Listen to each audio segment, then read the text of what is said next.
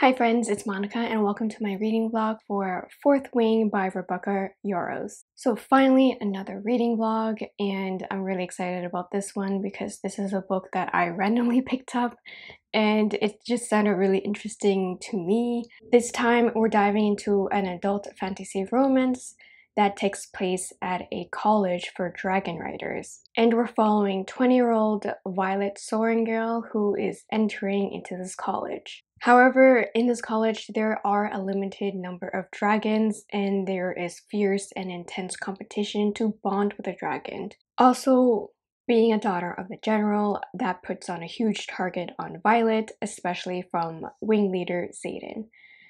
So really going into this book, I'm really excited to see the dragon college aspect, of course, and to see how the romance plays into it. And I was also very, at first, curious to see why on Goodreads this book has so much hype on it. And I think Fourth Wing was very popular on Book Talk, but I'm not really on TikTok much these days. Anyways, let's just get onto the clip before I unbox this book. So I'm so excited to share what I just got in the mail. I would say that this book was a impulsive buy and it is breaking my book buying ban, but I make an exception sometimes. But for this one, the reason why I did want to pick it up was because it was very pretty on the Indigo website. And the book that I did pick up was Fourth Wing by Rebecca Yarros. I think that's how you say her name.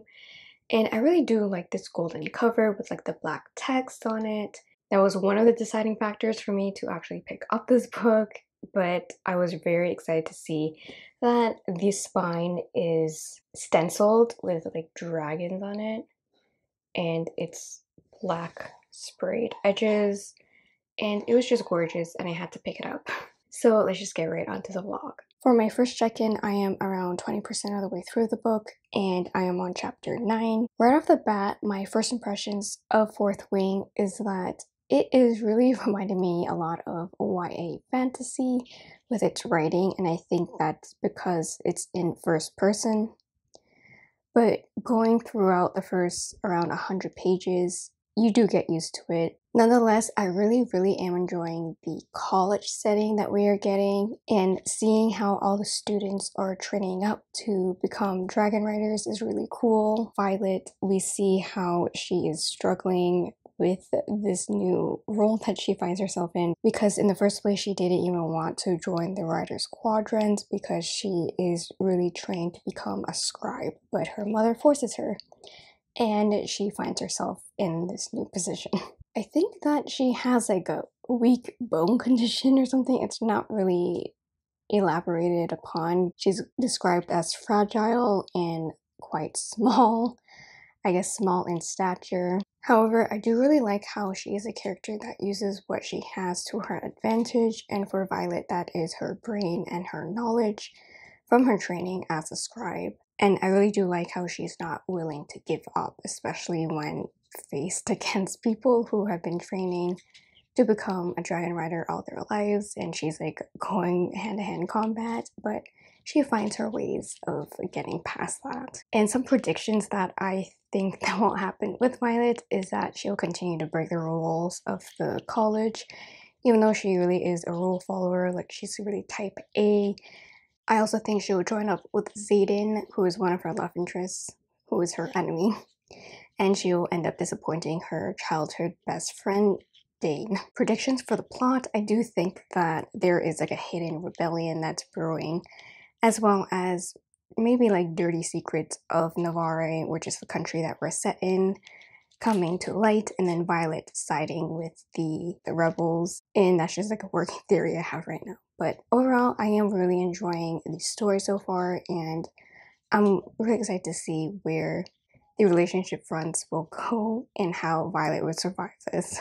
I just reached the halfway point of Fourth Wing, and I am on chapter 21, if that helps you if you are reading along. After reading some more, I think it's safe to say that I am very much enjoying this book because of the dragons, and we're finally being introduced to the dragons and seeing how grand and majestic they are. I was previously describing this book as a romance fantasy, but I think I could just say that this is just a normal fantasy book with a romance subplot.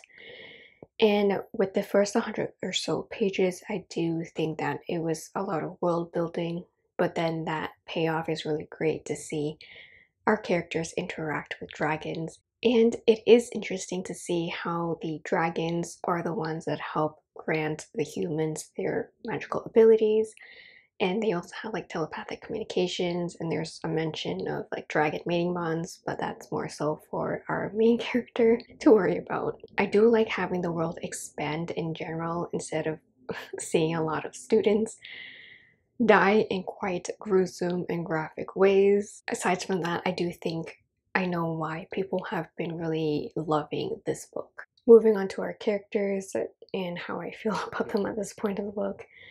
Violet as a protagonist, I do take back from what my first impression of her was, of her being quite naive, and that she is continuing to learn and to figure out ways to use rules to her advantage, and like finding tips and tricks here and there to not get killed in this college. I do have to make a comment about Violet and Dane. Violet, she does have loyalty towards Dane as her best friend, but she is starting to see how Dane is really annoying and holding her back from her growth that she's having in the writer's quadrant. With Dane himself, he is a person that is quite an idealist, and he can't seem to break the rules in order to show someone that he cares for them. And he does come off as very, very overprotective of Violet, and it's in that overprotective way of not allowing her to make her own decisions. I hope that we see less of Dane in the latter half of this book. Moving on to our other love interest is Xaden. From what we've learned so far about Xaden is that he's the type of character who has a troubled past, but then he does have a decent side to him, and he's someone that you can actually root for. And I do describe him as being respectfully rude to Violet, because he's still keeping that distance from Violet, but also giving her quite helpful advice to survive in this environment. Although it is a little bit overdone because we are reading this book from Violet's point of view, of Xaden being described as being so gorgeous, but I hate him so much. It's a little bit tad overdone. I think it's safe to say it is a slow burn romance and enemies to lovers. Going forward for the second half of the book, I do hope that we get to see more of a wider scale of what's going on at the war front and why we need so many dragon riders in this entire college. And I want to see Violet step more into her own power, and I don't want to see less of Dane, but other than that, I'm excited to see what is in store for Violet in the ending of this book. Alright, so I just finished Fourth Wing, and now my mini review. My final rating for Fourth Wing is 4 out of 5 stars. I thought this book was at first a fantasy romance, and I feel like it reads more as a adult fantasy with a romance subplot, but I do think by the end of the book the balance between the fantasy and romance elements do work out. Initially going into Fourth Wing, I was just expecting dragons, and that's what we do get. We are in the setting of a war college for dragon riders where there's a lot of intense fights, a lot of brutality, and also fighting for your life. There are quite a lot of graphic scenes in this book regards to people dying, and although some of those characters, the majority of those characters, I did not really care for, except for one death in particular I was sad about. As for the dragons themselves, I really do love how the dragons, they keep their dragon society a secret from the humans, and they're very elusive and all that. Also with the dragons bonding to their riders, that plays a huge part in the first half of this book, and I really found that was a really nice highlight of the book. As for our protagonist Violet, we see how she gets an experience that she didn't expect. I like seeing her struggle with the brutality of the Riders Quadrant, and having her use her knowledge and her size to her advantage at any point that she can. Violet is described as being small in size and as well as being fragile, and her bones break easily. So I think she has like a form of chronic pain or chronic illness. And I do really like that aspect to her character, and especially in a fantasy world and in this setting. But Violet does grow in her strength physically, but also magically as well. I think Violet as a character, she is very honest to herself and she keep to her values as much as she can. One thing I didn't like about her was that her thoughts would go towards to how hot Zayden is, and that would just take me out of the story and make me laugh at times. For me, it felt like the author was trying to push the romance to be at the forefront of this book, but it ended up being a subplot. So, but talking about romance with our love interests, I do like Zayden as my love interest of choice. He's the typical type of love interest that I like in fantasy novels. He acts distant and aloof, but he really cares for Violet underneath it all. Zayden, he doesn't pretend to be anything other than himself, and he does act protective over Violet, but not in a way that's over stifling like Dane does, which is her childhood best friend. Dane was an annoying part of the book, but the role he played was to show the opposite side of someone being coddling towards Violet.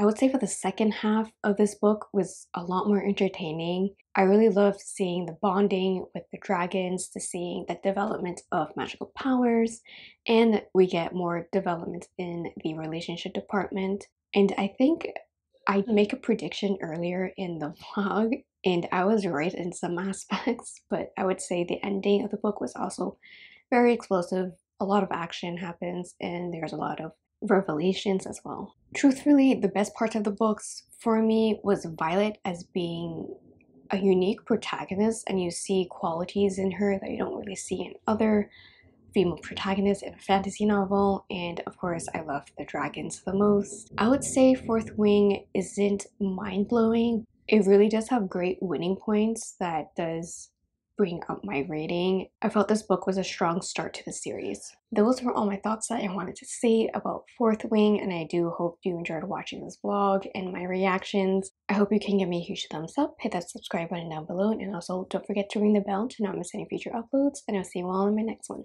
Bye.